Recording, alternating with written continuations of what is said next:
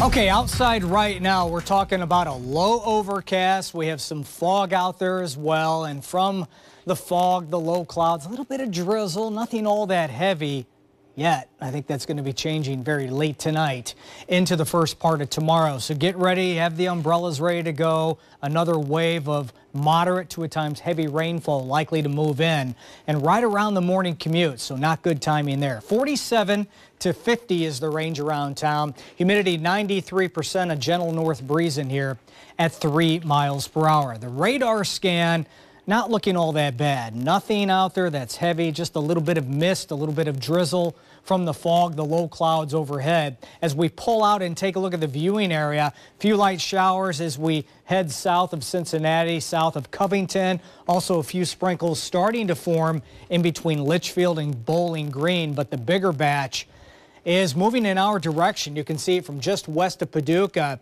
down to west of Memphis. And this heavier rain with embedded thunder and lightning is indeed working off towards the northeast. And we'll be here late tonight through the first part of tomorrow. Matter of fact, here's the future clouds and radar. And we're jumping ahead here, 3 o'clock in the morning. Here it comes, coming up the Ohio River area and on into southern Indiana, western Kentucky, and that'll be the first batch of heavy rain to move through. Little break tomorrow afternoon, then look at this. Here we go again. Very, very late tomorrow night into Saturday morning.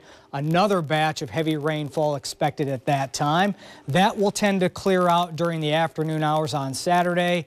And then finally, the third batch will be building in here as we move into Saturday evening, Saturday early overnight. And this batch could have a little bit more what we call jet stream energy associated with it. If, in fact, we have a little bit of instability out ahead of that batch, some of these storms could be strong, potentially severe. So we'll have to watch that very, very closely. But nonetheless, another batch of heavy rain likely at that time. So that would be probably 3 more batches of heavy rain before things start to improve as we move through the day on Sunday. And we should see big time improvements by Sunday afternoon as a lot of sunshine returns to the region.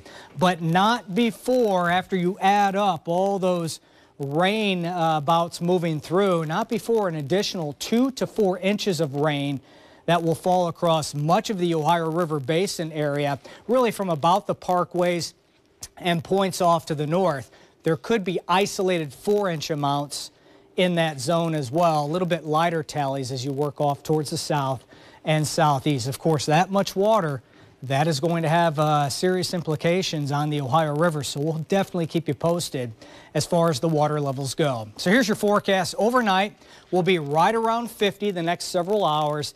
Late tonight after 3 or 4 o'clock in the morning, rain, a few storms will be diving in here from the west and southwest. We're going to wake up to some rain. Some of that could be locally heavy, so allow extra time to get to your destinations on your Friday morning commute.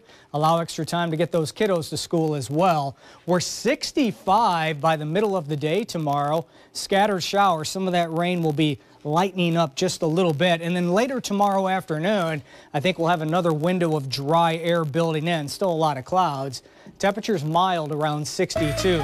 Okay, here's the 7-day forecast. As we push into late tomorrow night, Saturday morning, another batch. Then Saturday night, another batch, and then there you go. The cold front moves through.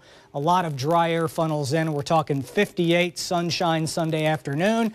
And temperatures pretty nice as we head into next week. A mix of upper 50s and lower 60s by day, 30s and lower 40s at night.